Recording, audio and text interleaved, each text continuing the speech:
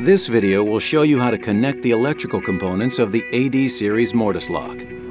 If you are installing an AD300, ensure that power is turned off before proceeding with any connections. These are the tools you will need for the electrical hookup.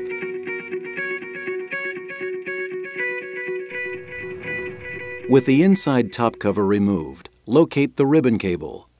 Insert the ribbon cable connector into the terminal block just below the push button, making sure the red wire is on the left. Locate the white door position switch wires, trim them, and strip the ends.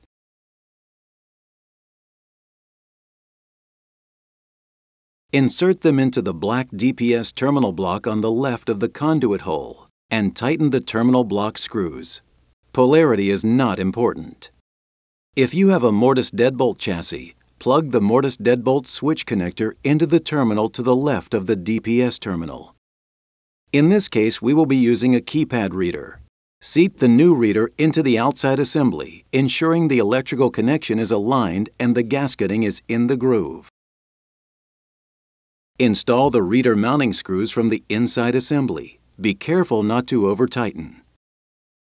Remove the mylar strip from the coin cell battery. This step is for the AD300, hardwired separately. Locate the two power wires coming from the conduit hole. Strip and connect them to the power aux terminal. Make sure that the polarity of the wires is correct. The positive terminal is above the negative terminal. This step is only for the AD300. Remove the RS-45 communication board from its packaging and insert the connector into the terminal block on the top of the main circuit board. Snap the top part of the board over the two nylon posts. Secure the board with the captive screw. Referring to the owner's manual, strip and connect the RS-45 cable to the communication board. Install the bottom cover on the inside assembly. This step is only for the AD400. Clean the surface above the inside assembly. Peel the white backing from the foil gasket and stick it above the assembly following the contours of the lock. Remove the wireless communication board from its packaging and insert the connector into the terminal block on the top of the main board. Snap the top part of the board over the two nylon posts and the two bottom holes will align with the metal posts for stability.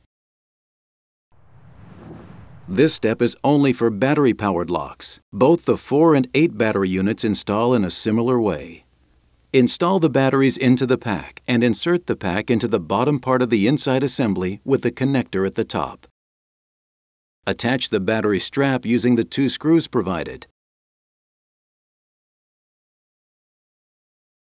Plug the battery pack connector into the lock connector. The inside LED will flash, indicating that the lock has power. Slide the bottom cover into place and secure with the screw. Install the top cover. The lock is now ready to be initialized and configured. Consult your user guide for more details.